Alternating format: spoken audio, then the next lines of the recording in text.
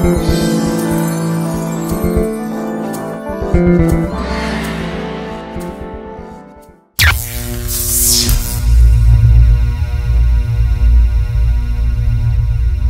often I'm asked this question: how could one person like myself be able to do what we in the business call regime change?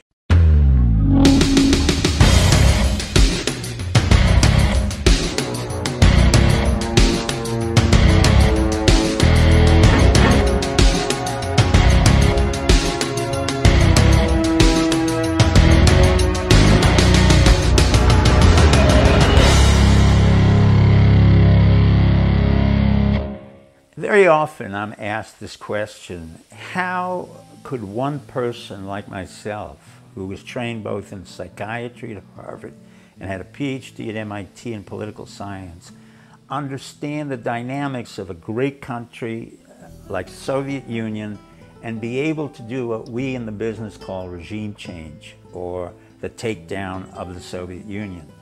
The answer is immodestly quite difficultly, and it took a period of a long time. Basically what happened is when I was drafted into the military and then I was assigned to the National Institute of Mental Health, I was sent overseas into the Soviet Union, and there I worked with the heads of psychiatric hospitals, in particular the Pieczenik Psychiatric Hospital, which was the primary hospital where the KGB and the GRU, which is Soviet military intelligence, incarcerated a lot of the political dissidents in the Soviet Union in the 70s and 80s. And I knew from our intelligence reports that these people who were incarcerated were really Christians. And most of them were fundamentalist Christians, or they were Baptists or Anabaptists or Protestants. But for the most part, they were not enamored with Soviet communism or the atheism inherent in Soviet communism. So what happened is the KGB and the GRU incarcerated many of these political dissidents in psychiatric hospitals, and then they would apply different types of torture according to what they thought was appropriate to that particular dissident. In my experience, I was there in the late 70s, and I negotiated with the head of that psychiatric hospital, with a man who was head of the psychiatric division for the Soviet Union, and at the same time had been a doctor for Stalin. And he was a very serious man, a man of great integrity, quite frankly, because when we made a personal deal between myself and him, I basically said, look, I will commoditize the people who are the political dissidents without having to say they were Christians. He understood it. And I will provide you with a number of WAN computers for each one of those political dissidents, but we will take them out of the Pieczenik Psychiatric Hospital and bring them back to the United States. He eventually agreed with me because they needed WAN computers in the late 70s and early 80s, and we were able to take more than 24 or 3 dozen political dissidents out of the psychiatric hospital, bring them to the United States. That was the prelude to my understanding how the Soviet Union worked, how the KGB worked, how the GRU worked. And I understood that, number one, with respect, you will get very much from the Soviet Union if you're true to your word. Secondly, if you know how to work the Soviets, or the Russians in this particular case, along the chessboard concept, then you would know how to apply some of what we call psychological operation methods into the Soviet Union. So what did I do? The first element that was important was the absence of religion in the Soviet Union.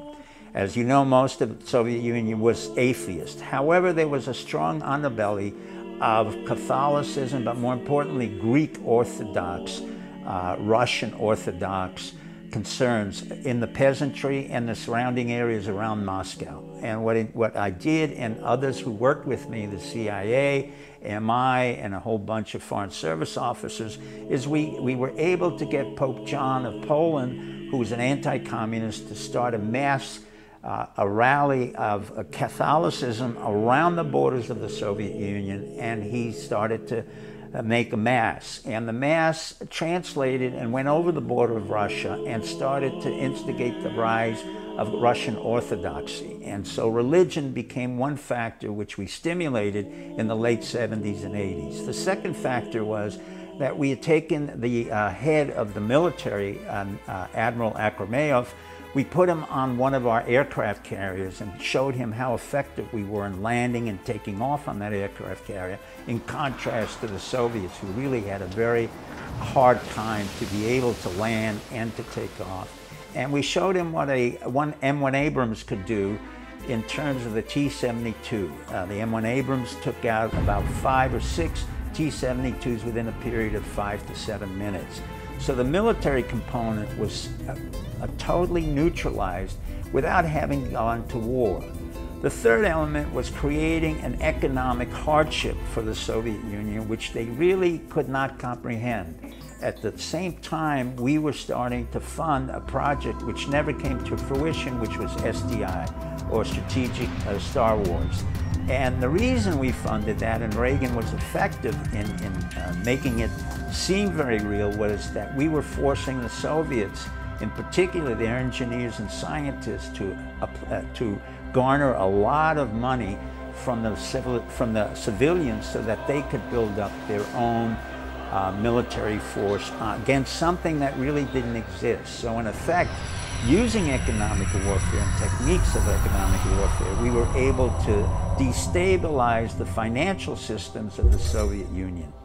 Then the fourth part, the cultural element, was something that was a great concern to me, because when I was in the Soviet Union over those period of years, I understood that the basic rock and roll music of America, believe it or not, was quite revolutionary. And the KGB had a very hard time controlling those young people who belonged to the intelligentsia who loved rock and roll. And they would go into all kinds of subterranean clubs and create artificial bands that mimicked our own bands.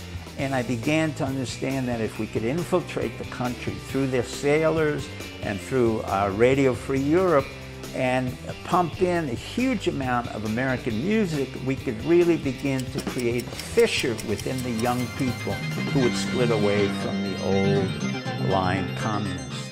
And what happened eventually was the fifth part, was the eventual negotiation, which I was part of, between the Soviet Politburo and United States policy planning staff for the takedown of the Soviet Union, where we discussed the sequence of events that would occur in, quote, perestroika. And Gorbachev was smart enough at that time to understand that the old system could not function anymore in a new world where financial concerns were important, where the youth had to have new jobs and new opportunities, and where the old system of repression could no longer exist. So through a systematic psychological warfare and then a psychological negotiation with the Soviet Politburo itself and the members of the Soviet elite, we were able to neutralize the Soviet Union and eventually allow the communist component to fall down. Some of that I described in my book, The Mind Palace. Some of it is described in the series in the Tom Clancy franchises. And Tom Clancy, I provided him with that information in his books, The Cardinal of the Kremlin. So I want you to understand that the Soviet Union had been changed because of efforts on behalf of the American government, not just me, but other people within the national intelligence organizations, the CIA, military intelligence.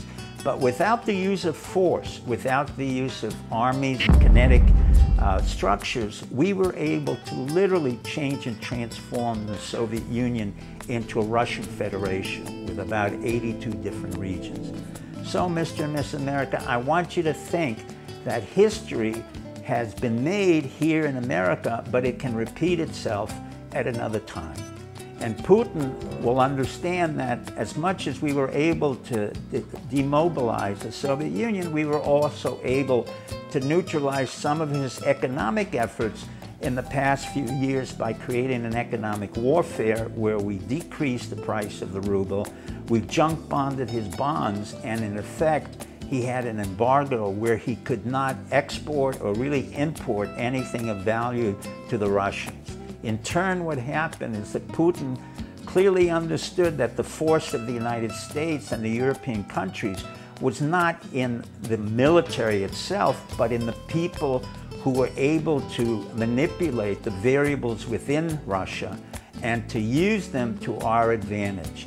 I do not gloat on this point. I do not think we are heroes, but I do say that the world has transformed from a kinetic force structure, that is military wars, to one where economic and psychological warfare become the predominant tools of a new generation.